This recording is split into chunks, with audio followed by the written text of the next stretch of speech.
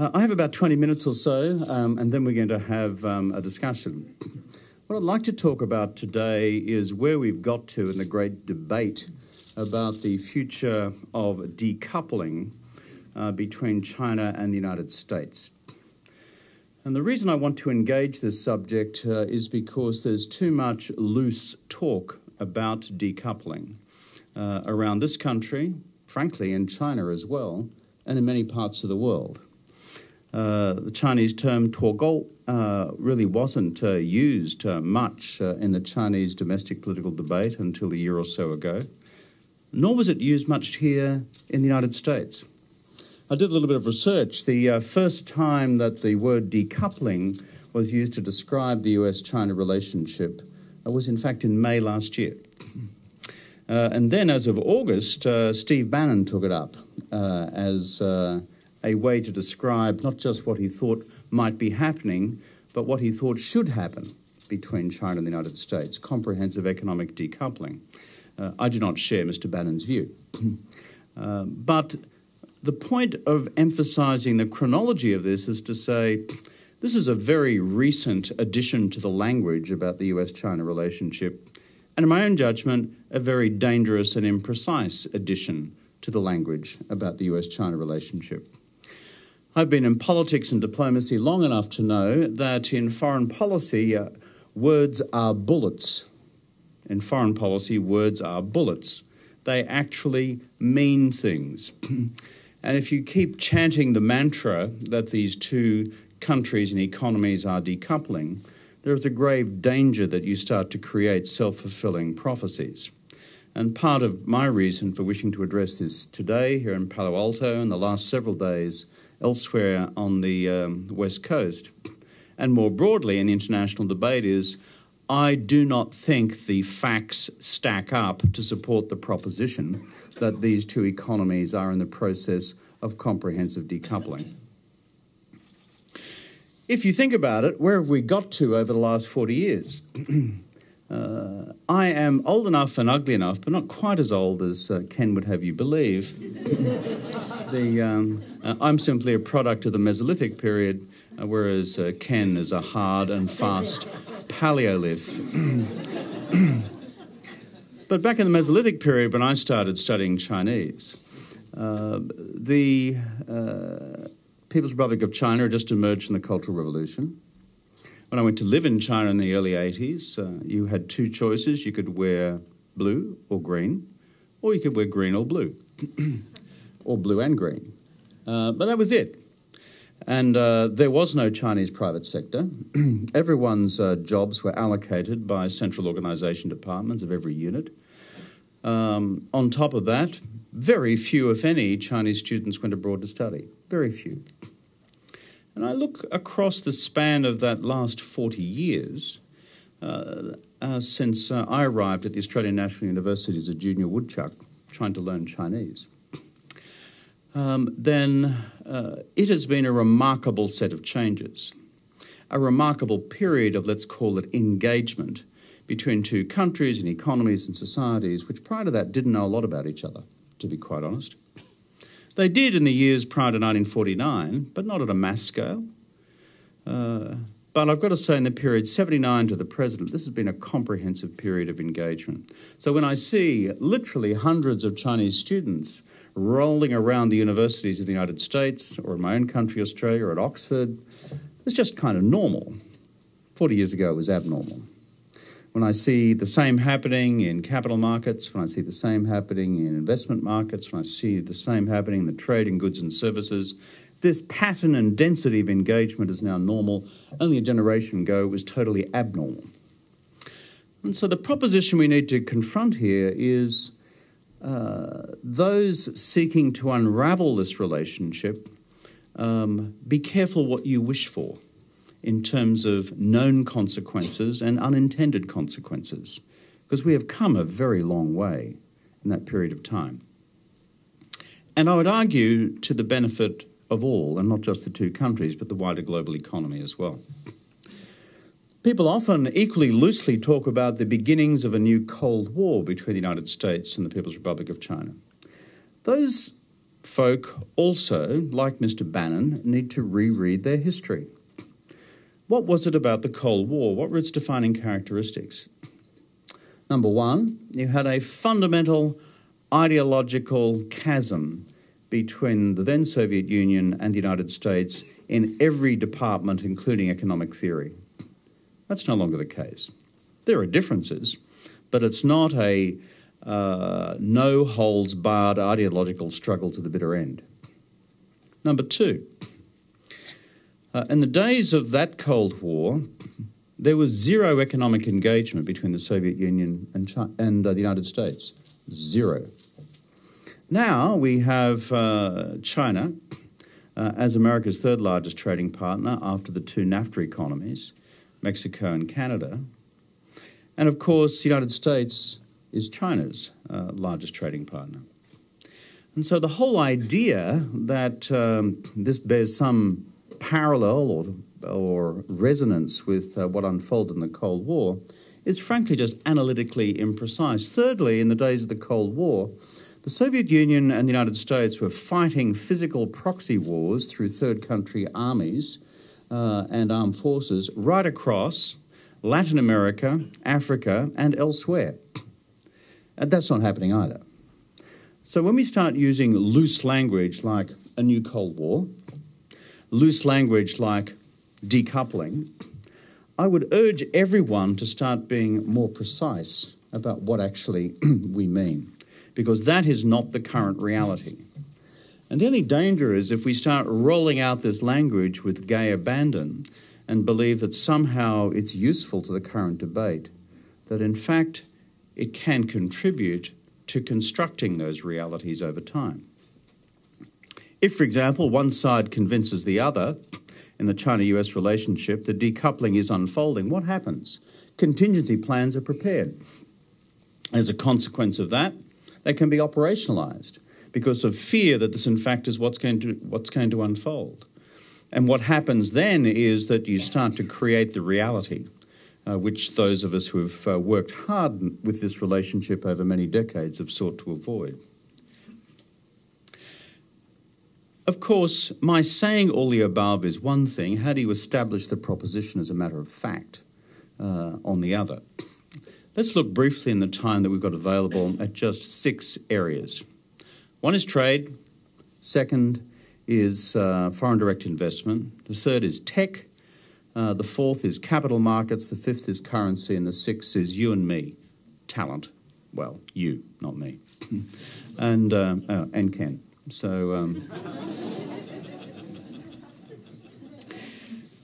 and the argument I'm going to advance in these areas is that at best, from a decoupleist point of view, it's a very mixed picture indeed.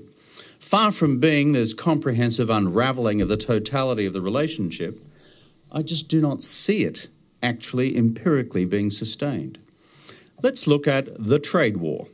Okay, it's been rampaging now for 18 months. We've had one level of tariff imposed after another by the Trump administration, retaliatory tariffs by the Chinese side, so that a large part of the traded sector between the two countries is now covered by tariffs, with the risk of a further tranche of tariffs covering the remainder of the traded relationship to be imposed on the 15th of December.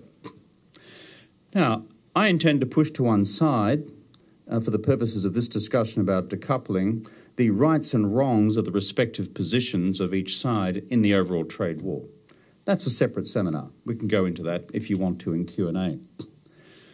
But the bottom line is the decision by the two governments following the meeting in the last month or so between Vice Premier Liu He and U.S. Trade Representative Lighthizer in Washington is that we have set in motion a set of arrangements which is about to bring about a Phase 1 deal for the conclusion of a number, but not all, of the issues associated with the trade war. President Trump, it's now announced, will be speaking to the Economic Club in New York next Tuesday.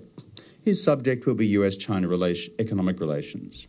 I doubt that he's convening that gathering just for the fun of it.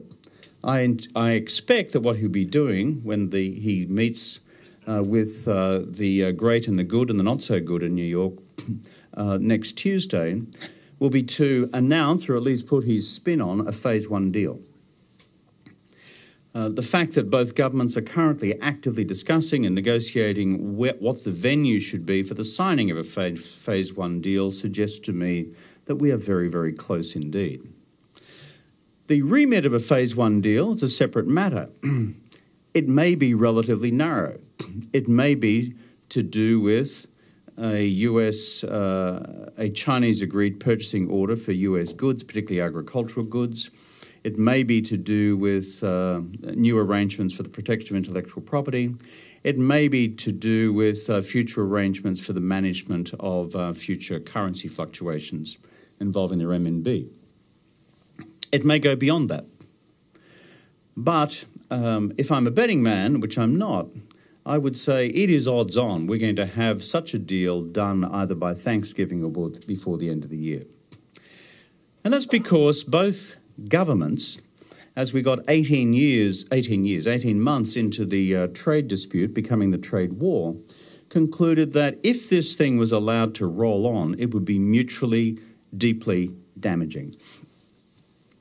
The mutual interests alive in ensuring that a satisfactory outcome could be reached were such that it was agreed politically that this dispute had to be brought to a truce. I'm not here standing before you in a Pollyanna-ish sort of way saying it's all therefore fixed. It's not. The outstanding issues, intellectual property protection, outstanding issues in forced technology transfer, the outstanding issues in market access, the outstanding issues in state subsidy for Chinese firms operating international marketplace, some of them, these remain on the table, as do the Chinese outstanding concerns about the pace, schedule and withdrawal of existing imposed US tariffs. These are difficult. And a large slice of what I've just described will go into Phase 2 negotiations to be conducted next year. But my overall thesis to you today is that both these countries got to the edge, looked over the edge about a month or so ago, and reached a strategic decision.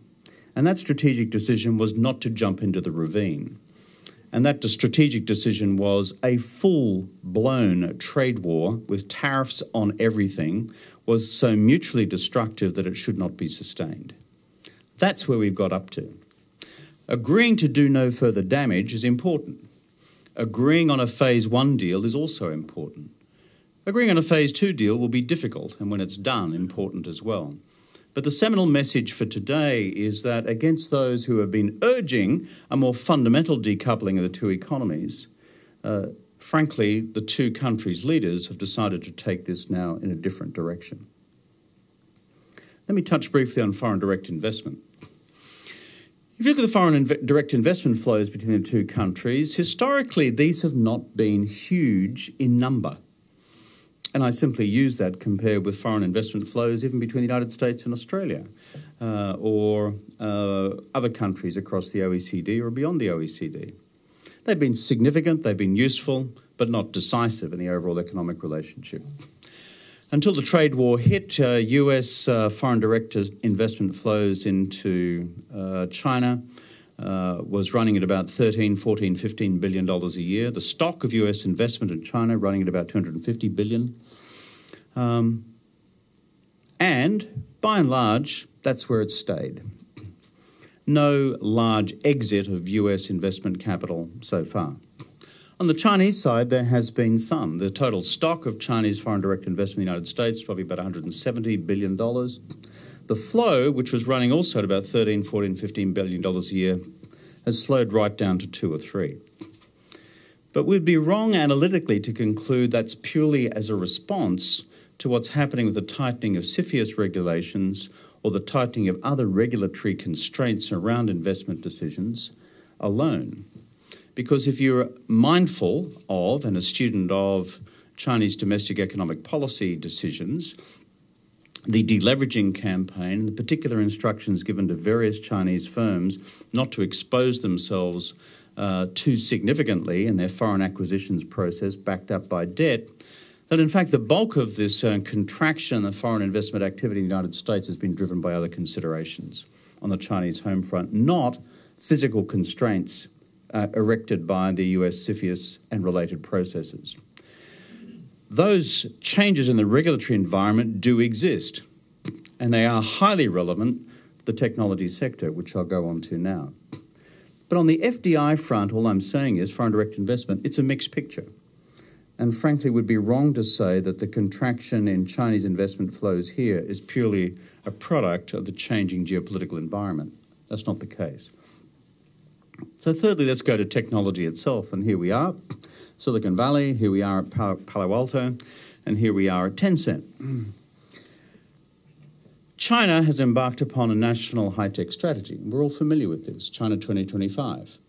We're also familiar with what China seeks to do in achieving its own national self-reliance in multiple high-technology categories.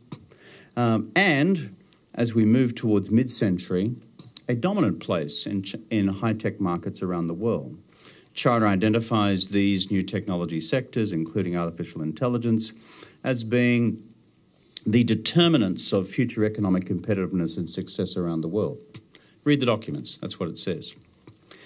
On artificial intelligence itself, if you read the State Council decision of April 2017 in China, it's clearly articulated as meaning that China intends to accelerate its own national investments across all categories of artificial intelligence, and what they see as a unique opportunity to be not just a market leader, but an early adapter, and therefore ultimately having a more than significant place in the global market. That's the stated direction of Chinese policy, and you see a large allocation of China's national science and research effort being directed against those high technology and AI in particular policy objectives.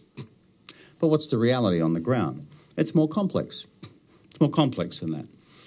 When it comes to areas such as computer chips, well, China has some comparative advantage in certain categories, but not in others.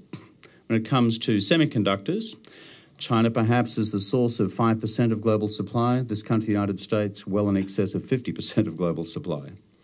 And supercomputing technology in this country, semiconductor technology in this country is judged by the industry, and it's not my field, to be 5 years in advance of what is happening in China in the semiconductor space.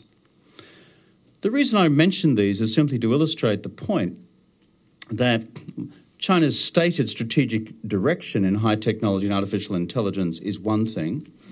The on-the-ground reality, competitive reality, is different and more challenging. On the flip side of that, if we go to the future of mobile telephony and fifth-generation technology, I think we have someone here from Huawei. I heard, met someone before. G'day, mate. How are you? Then we're all familiar with the Huawei debate. But the bottom line is, in terms of 5G technology, supporting systems, supporting infrastructure, mobile relay stations around China and prospectively in other parts of the world, or currently being rolled out in various other parts of the world, it's way in advance of what else is on offer, either from this country or elsewhere, whether it's from Ericsson or Nokia or whomever else. So my point is, whether it's on next-generation mobile telephony, which is an essential platform for the future Internet of Things, whether it is the supports for artificial intelligence adaptations and applications in the future more generally, including the underpinning technologies of computer chips as well as semiconductors, it is a mixed picture in terms of US and Chinese competitiveness, and there are high levels of, shall we say, mutual interdependence. But the reality is, because this is so central to each country's national economic strategy and national security strategies, that we are going to look at some levels of constriction, some levels of constraint, and some levels of decoupling within the technology space. We would be wrong to conclude that this will be comprehensive. It will be, in my judgment, quite technology-specific, and within particular technologies, product-specific. But to conclude that technology itself represents one giant decoupling trajectory is again analytically flawed. it's infinitely more complex than that. When you go to the granularity of mobile telephony, go to the granularity of what's unfolding with computer chips and semiconductors, and the granularity of what's unfolding with supercomputers. Two concluding points. I've talked so far about trade, FDI and tech. What about capital markets? We often think that the U.S. China trade relationship is big, and it is. It's $500 billion. $350 billion worth of Chinese exports, $150 billion worth of American exports. That's not a piece of loose change.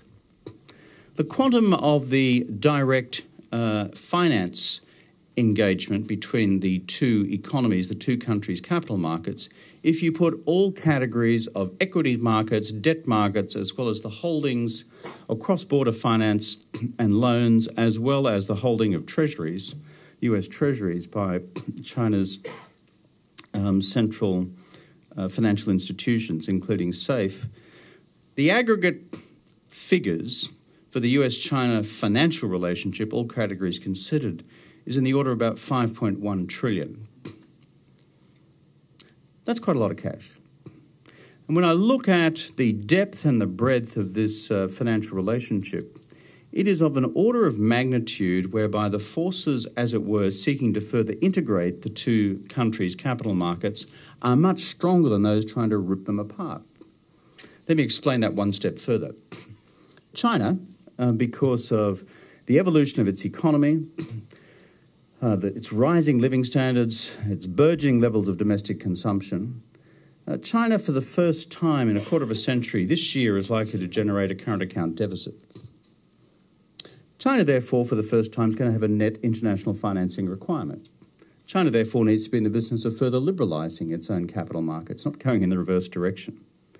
And that's exactly what China has been doing. Look at the recent decisions on liberalisation of equities markets, of debt markets, removing the caps on various foreign firms in the insurance sector, brokerage sector, other financial services industry participants. As we know, our Chinese friends are smart. They know what they're doing. And that's why they're doing it.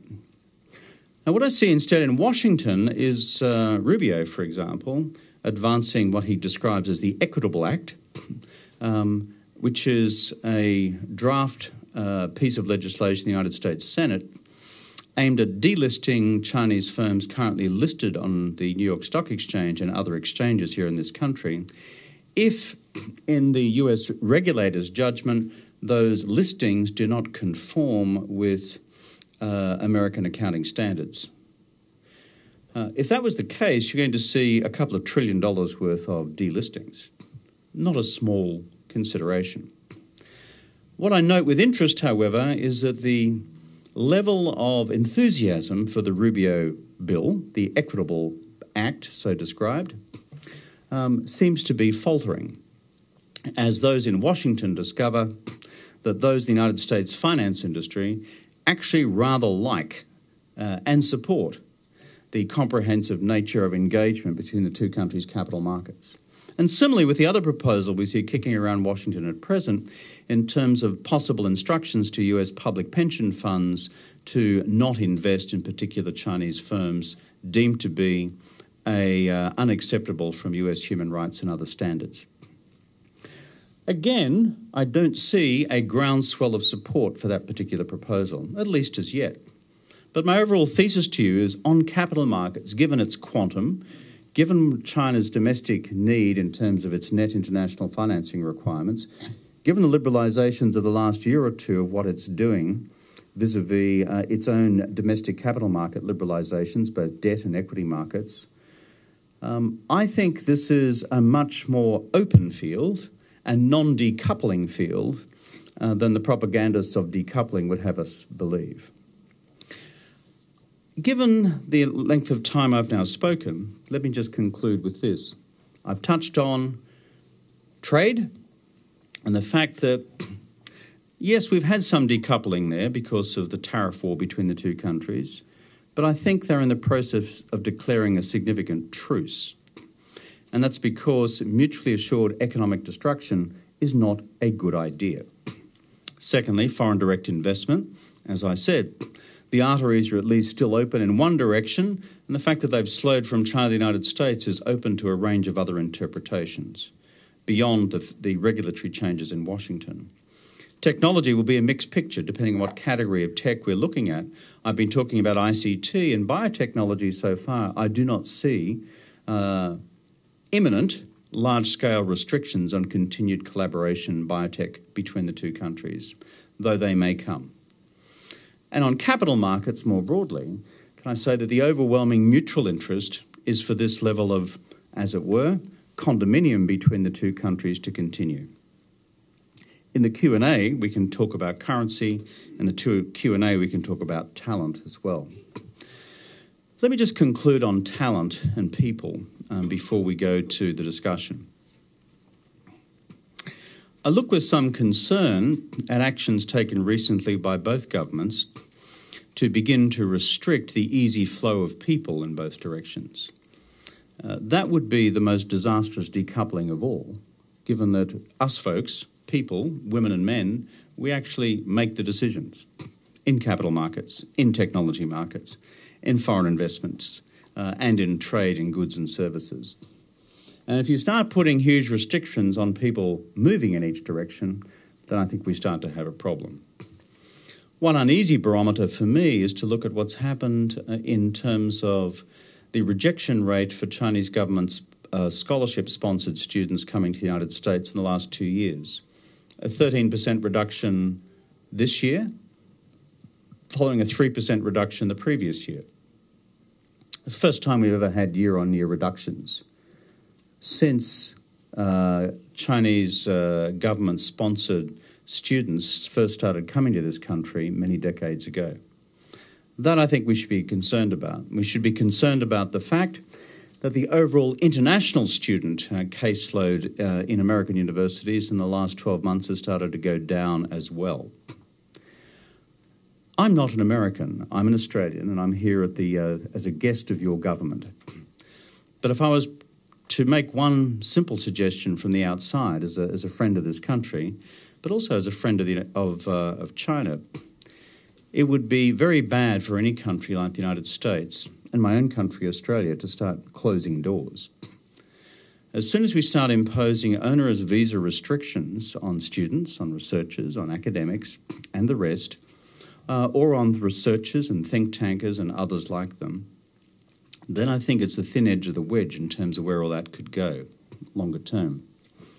I'm a practitioner. I understand that there are always going to be national security requirements. There's always going to be review by the Chinese security and intelligence services of incoming applicants to visit China. That's normal. In grown-up land, that's what happens. It's just life. Guess what? It happens in our countries too. That's life too. But I think that these remarkably sophisticated intelligence and security establishments can handle this challenge without closing the door. And that is what I'm most concerned about in all this discussion of decoupling. So rather than perpetuating what I describe as an indisciplined and unhelpful generic debate that either decoupling across the board is happening in all these categories, when in fact it's not, it's a much more mixed picture than that, or furthermore, the Bannon view of the world that decoupling is desirable, even if it's not currently the descriptive reality. My argument to you is that were those propositions to succeed, we end up in an environment where in fact you recreate one of the conditions precedent for a second Cold War. Remember what I said about the Soviet Union and the United States in the last Cold War? One of its distinguishing characteristics was that they had no economic engagement whatsoever. Pure, hard politics and ideology. That's not been the case with China and America for 40 years. Why start now? Thank you.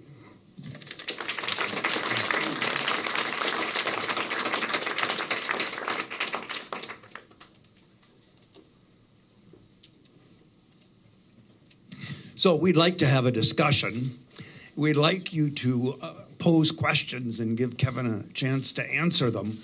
While you're warming up, I happen to write down just a couple of questions of my own to give you some time to think about yours. So, Kevin, my first question would be,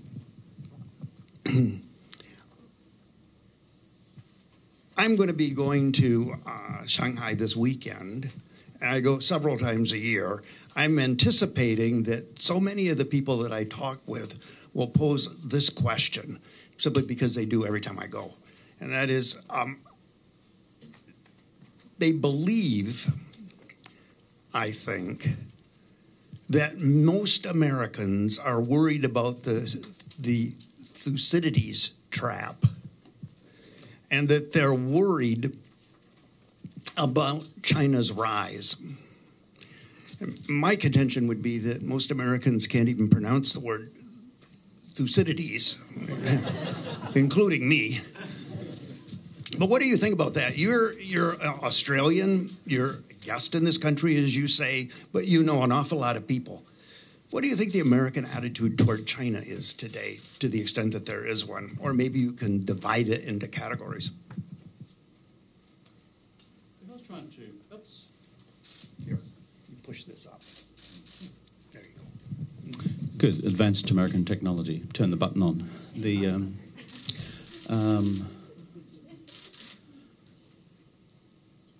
When you look at the United States and the emerging attitudes towards China, it's a bit like this.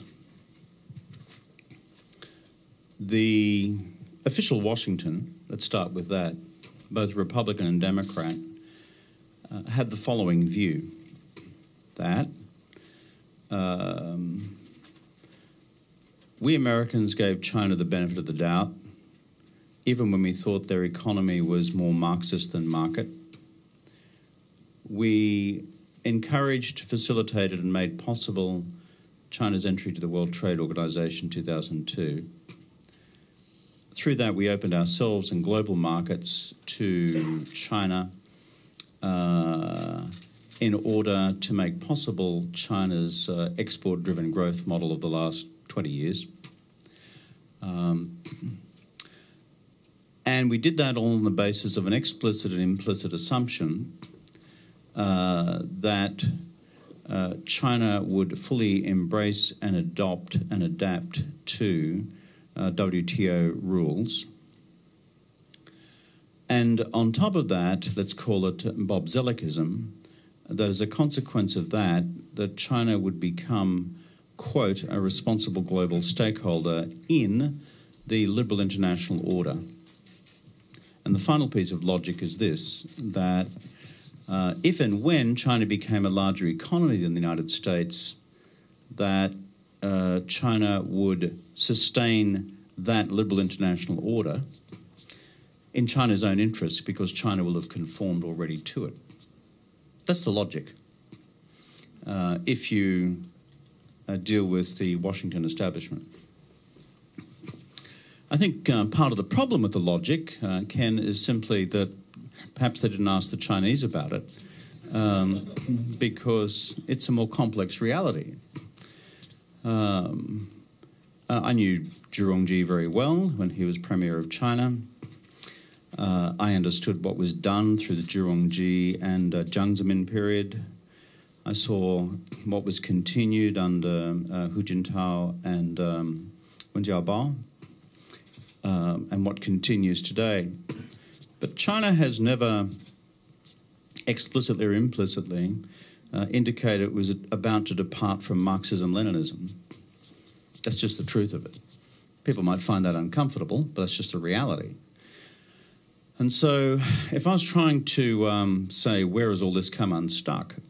It's kind of like two ships passing each other in the night, with a series of explicit and implicit American assumptions about what China would do, including one day becoming a liberal democracy. That was the end point of the expectation. While China is a Marxist-Leninist state, albeit with a mixed economy, or what the Chinese would describe as, you know, 有中国特色的社会主义, and socialism with Chinese characteristics, sailing in a somewhat different direction. So I think we've had a massive case of mutual non-expectation satisfaction underneath everything else before we go to the individual illustrations of this thing. And the problem for all of us, Ken, and engaged in the business of practical diplomacy, or official diplomacy or unofficial diplomacy, is that people then get quite angry. What I've just described gives rise in America to senses of being misled, to being betrayed. And our Chinese friends will say, it's our country, we're a sovereign political system, how dare you tell us what to do? And therefore, this has in recent times plumbed not just rational depths, but emotional depths as well. Apart from all that, it's going fine. Thank you. I have a second question while we're waiting for you to get fully warmed up. And that is, Kevin... God, they're a quiet audience. I think it's great. If you don't mind pretending for a minute, pretend that you were either a marriage counselor or a mediator. My God. And China and the U.S. came to you and said, our relationship is not working out. We need help. Well, given that most mediators don't fully blame things on one side or the other, what would be the 2 or 3 pieces of advice you would give to each of the 2 partners here? 大概跑到别的国家去 just want to get the hell out of here. I once in answer to a question like this, Ken said, 我不算是一个第三者. And what I meant was 第三方面. So it's hard to think of yourself as a third party, but I didn't realize that 第三者 meant actually the third person involved in a relationship. That's not what we're after. In a tricky sort of way. So we'll leave the 第三者 problems over here for the time being.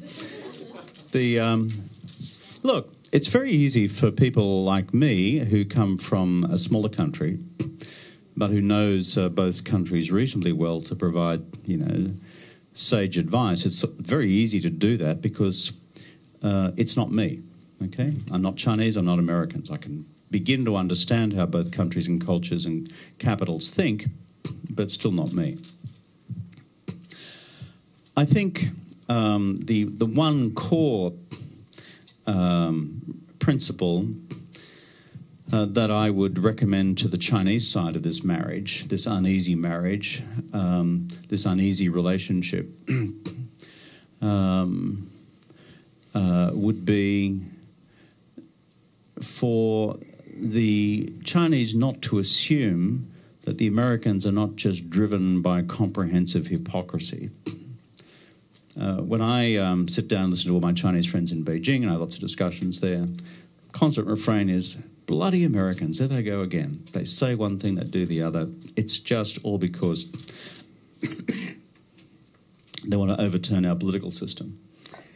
It's not as simple as that at all. In fact, it's much more complex. And my experience of Americans is that while sometimes you guys do overreach in terms of being the light on the hill, and all of that sort of thing, is that Americans are fundamentally very good people. And the idealism of this country is something which inspires the rest of the world. So my counsel to the Chinese side of this union would be not to simply assume that the United States is just being two-faced because they are two-faced. It's not that. You can have a disagreement with American policy, but that doesn't mean that American idealism is not keenly and genuinely felt and believed. On the flip side, what I'd say is that our American friends would be worthwhile looking at the relationship with China with a greater degree of basic respect. Respect in any relationship is important. But when you're accustomed for 100 years for being number one in the world, which you have been, the United States, ever since you kicked the Brits to one side, which we supported, that is, kicking the Brits to one side, there's no one been really around to challenge you. And so consciously or subconsciously, there is often an American approach which is either my way or the highway. You either do what I say or goodbye. Now, my counsel to my American friends would be, whether you're dealing with a smaller country like, say, Australia, or a larger country like China, it is deeply important to exhibit not just courtesy and respect, but an understanding, frankly, of why other countries think the way they think, without just assuming that they are wrong. Those two things, which is, I think, important for each side of this fractious relationship, won't solve everything, but it might get you down to, let's call it an open table for dialogue and discussion about the substantive things which separate you. At present, we often don't even get to the table because we're carrying to the table a whole bunch of prior assumptions about either American hypocrisy on the one hand or a lack of respect as perceived by the Chinese on the other. That was a good answer. I think there's a career for you in mediation. Let's do George first. Maybe. And then... Mr. Rudd, you've given a comprehensive, rational, reasonable analysis. A very comprehensive, rational analysis of the U.S. China relations. Unfortunately, the swamp as we know it, it's really a very bipartisan, anti-China attitude. No politicians from either party would consider speaking in a moderate, reasonable, rational way because that's against their political interests. And that's true for leaders on both parties. So is there a way to skip all the complexities and trying to explain the subtleties and simply get to the bottom line and point out to the American politicians and the American people that where this is going right now is a deeply lose-lose proposition, and it's going to hurt the American public to an extent that they probably don't understand and appreciate. Look, I think there are hawks in both countries. There are hawks in China who choose to see America negatively, whatever the circumstances. And I know them. I met them. I've seminared with them in Beijing. And the reverse, which is American China hawks, Democrat and Republican, there are lots of them. And I know them too. But you know what I find in both countries? A bunch of pretty reasonable people as well. They just want to, frankly, make this relationship work. These are two fantastic countries. Let me say that as someone who is not an American and not a Chinese. This country, the United States, is a country of phenomenal achievement, and there's so much of which you should be proud. I mean, the American Revolution, what an extraordinary story. I mean, how you did what you did to become who you've become. The fact that you've emerged in the 20th century, you know, saving Europe from itself because of the conflagrations of the Second World War, and being the central force in the defeat of Japanese fascism in Asia. I mean, this was extraordinary. And then to have fashioned this open economy, which in its history has welcomed people from everywhere into this multi-ethnic country called the United States, this is quite remarkable, quite remarkable. As I say to my Chinese friends, often to their complete horror, against the measure of superpowers in global history, America's not bad. It hasn't gone out there and tried to colonise everybody. They could have for the last 75 years. They had enough power to do it, but they didn't. Chose not to. There was a bit of a frolic with the Philippines under Teddy Roosevelt. A little bit of a frolic, and let's call it the Monroe Doctrine. But by and large, you didn't do what the British did, you didn't do what the French did, you didn't do what the Spanish did, you didn't do what the Portuguese did, etc. Look what the Russians did to China, for God's sake. You know, boom, there it goes. Peter the Great right through to Vladivostok. America didn't do that. And, you know, the Mexicans will have a different take on that in terms of what happened. But in terms of a global colonial empire, which the Europeans modelled, you guys didn't do that. When I look at China, China's territorial boundaries are largely settled in the Hai Qing dynasty. Basically, if you look at the map of China at the time of Kangxi and Qianlong, the difference between those maps and today's maps are not large. And so has China had an interest in creating, a global, as it were, colonial civilization? No, because you know as well as I do, you're Chinese. Its overwhelming preoccupation is with Hanzu, the Han people.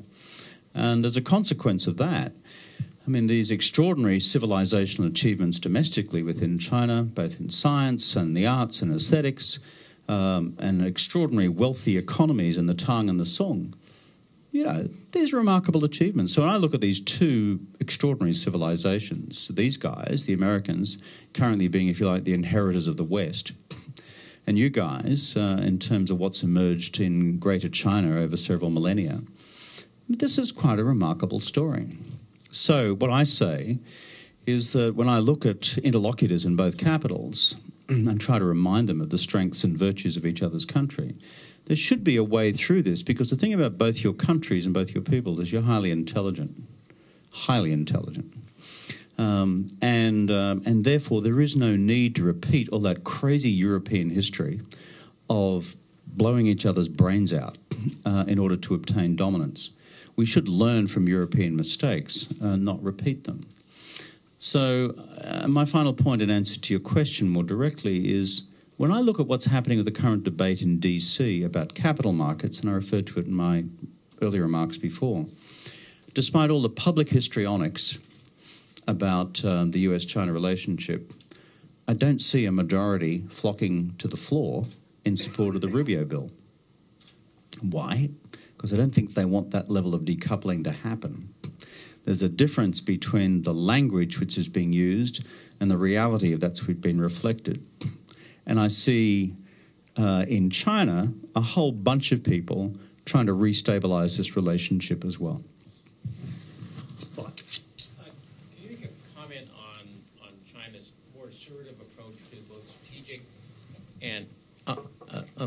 strategic and economic outreach to the rest of the world outside the U.S. and the impact on the U.S.-China relationships? Yeah, look, I think China has changed its trajectory under Xi Jinping, Xi Dada, and that is, for those of you who study Chinese foreign policy, there's a really important conference in Beijing in about November of 2014, the Foreign Policy Work Conference of the Party Center, 党中央的那个万事工作会议.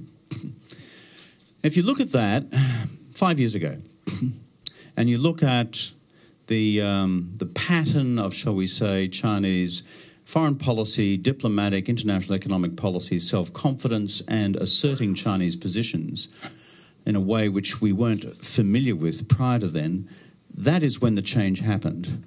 Now, I wasn't invited to that conference. In fact, we've never seen the full text of Xi Jinping's speech. We've seen a Renmin Rebao and Xinhua report of the speech. But basically, that's where you see the end of the formal end of the previous orthodoxy going back 30 years of Deng Xiaoping of Tao Guangyang Hui Jue Dang To, which is hide your strength, bide your time, never take the lead. Xi Dada came along and said, okay, that was useful for then. Now we've got a new set of realities. China's become a daguo. China's a big country now. So it sounds like frogs in the room. It's okay. It reminds me back home in Australia. I'm from Queensland, which is kind of like Florida. It's tropical, lots of frogs and things, and other things that bite you, by the way. And so what Xi Jinping said, that worked then, but actually China has a whole bunch of new equities to prosecute in the international space. So when we in the collective West encounter this new, let's call it more confident and self-assertive China, that's because China has changed. China's interests and values haven't changed, they've been constant, but China's 外交的做法 has changed. Its diplomatic method. And so that's why we're seeing a new reality, and that's why I think people are somewhat unaccustomed to that being the case. But if you want to know where it came from and when it came from... What's the U.S. going to have? What's the U.S. going to respond to? Oh, U.S. strategy and response, that's a separate question altogether. Look, the United States, if you look carefully at what's emerged since the U.S. National Security Strategy of November, December 2017, the U.S. Defence Strategy of early 2018, statements just recently by Secretary of State Pompeo last week and Vice President Pence. If you put all those things together, what I see is this. I see an American attitude about China, but not a strategy for dealing with China. And when I look at those texts, these are texts which sort of drip with anger rather than what I describe as a necessarily coherent strategy for dealing with a newly self-confident and assertive China.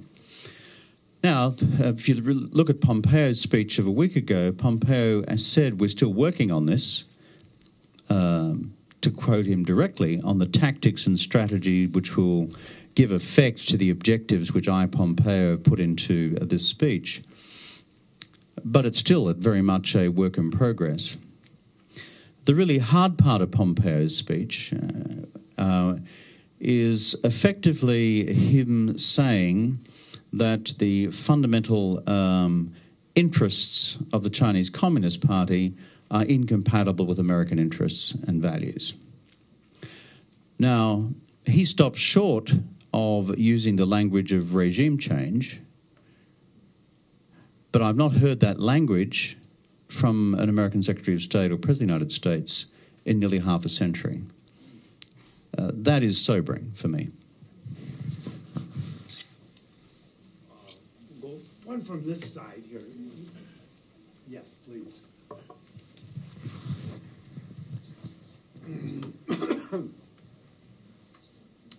This woman right here. Yes. Hi, I'm Alice Han from the Hoover Institution, also Australian. Oh, good day. How are you? Hi, I'm well, thanks. I thank you, Prime Minister Rudd, for your comments and contributions to U.S. China and Australia-China relations. I have a question about cyber governance. I think when you talk to policymakers in Brussels, Canberra, or even Washington, there's a lot of concern about Chinese tech companies and the cyber governance model that Beijing, quote-unquote, seems to be exporting as pursuant to the 2017 cybersecurity law. How do you think Chinese policymakers and tech companies can assuage those fears when they continue exporting their products in the minds of foreign countries about their citizens' data being sent back to China and the risks related to that? Thank you. I'm conscious of the fact of what I actually don't know about cyber. And I'm also 5 years outside of the intelligence loop since I left office. So I'm very mindful of what I'm unaware of. I can recall where things stood when I left office 5 years ago. So I'm therefore cautious in my response to you. Two things, though, come to mind which I think are relevant.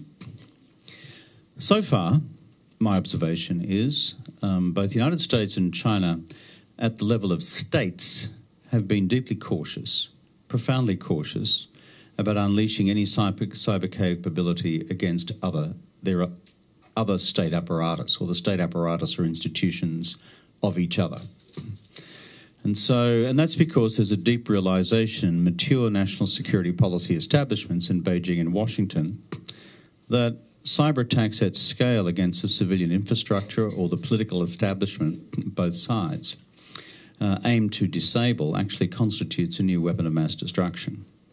So what I do observe, in the absence of any formal protocols governing cyber relations between the two countries, that there is a de facto observance of the fact that this would be profoundly unwise.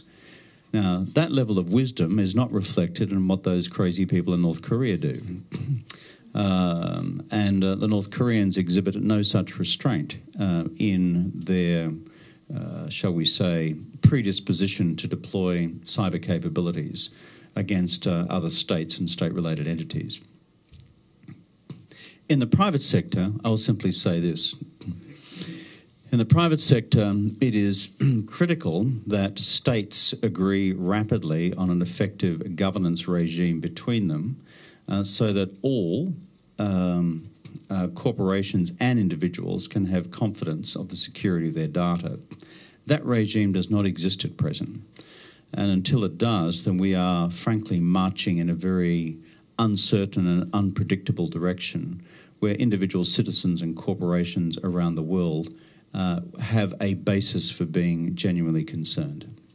But we don't have a regulatory regime to deal with it, and there's no process underway at present bilaterally between the United States and China, let alone an effective one multilaterally, even though there's an attempt at one multilaterally, to reach that end point.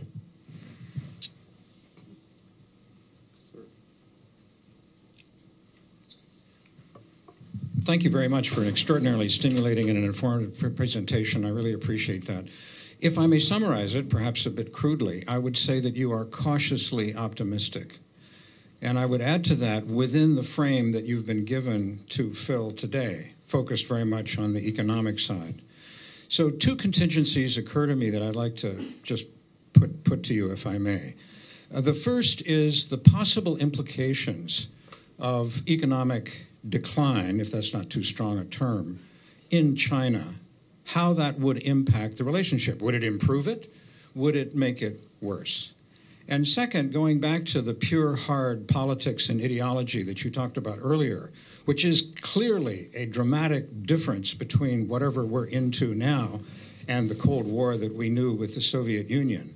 Nevertheless, how would Chinese behavior precisely in that zone, which was not part of your lecture, so feel free to pass on this. I'm thinking of Xinjiang. I'm thinking of Hong Kong and what could happen in Hong Kong. I'm thinking of the South China Sea. I'm thinking of Taiwan. Is it possible that Chinese behavior between now and November of next year, given the rising temperature during a prolonged political campaign, could turn you into an incautious pessimist? Well, in politics and international relations, I've always chosen to be a professional optimist. And the reason is actually rational. And that is, the world is full of people who will give you 1,000 reasons why it's all about to implode. And then you just go home depressed. Or you can choose to apply that formidable intellectual capacity to thinking about 1, 2, or 3 ways through. And I think there are 1, 2, or 3 ways through this particular difficulty of this relationship, rather than marriage counsellors saying you should really just feel better about each other. And in fact, I mean, some of the work that I've been doing since I came to this country, including at Harvard and the Kennedy School, on what I call is constructive realism, what I call managed strategic competition between these two countries, and how you'd establish parameters around which, or within which, competitive and even confrontational relationships can be managed without escalating into conflict, let alone war. So I think there is a way through this. And it, for me, is problematic when too much of the energies of the American or Chinese commentariat and think tank land goes into simple description of how bad things are getting, rather than, as I've sought to do today, present you with some data which says it ain't that bad. And secondly, to point to, frankly, ways through this. And I think there are. On the other part of your question, which is, let's call it non-economic decoupling, if I'm giving it this a crude descriptor.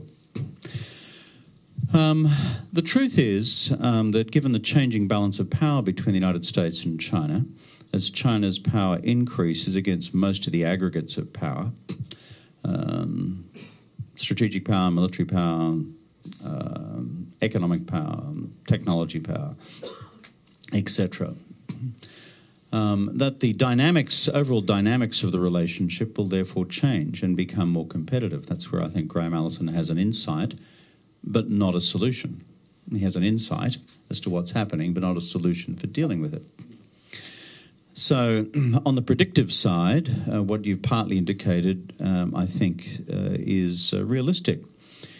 However economic decoupling is managed, and I've suggested it will be a much more mixed reality than the Bannons of this world aspire for, or aspire to.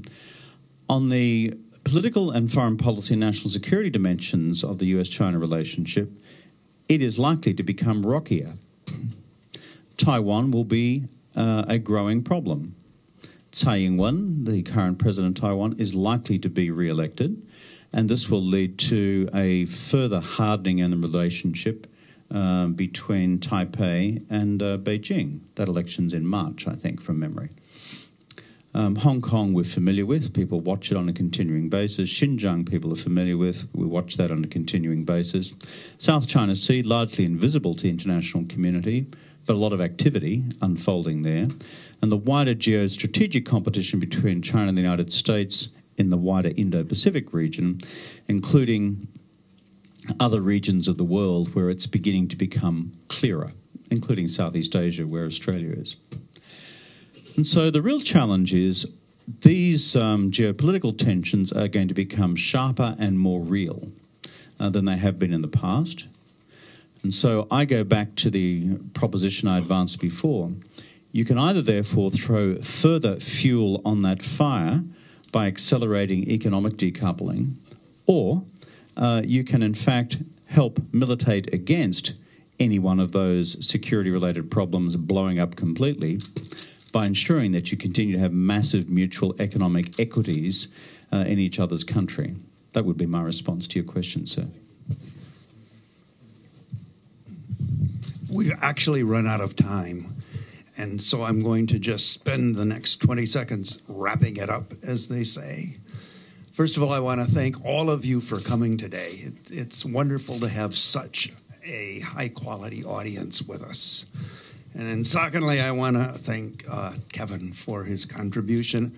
I would say that most human beings, including myself, think that we are fair and balanced, think that we're in the middle of the spectrum. But I have to concede, Kevin may be, of all of the people that study the U.S. China relationship that I know, the most fair, the most balanced, and the person whose views are closest to the center of the spectrum. So, Kevin, thank you very much for joining us today.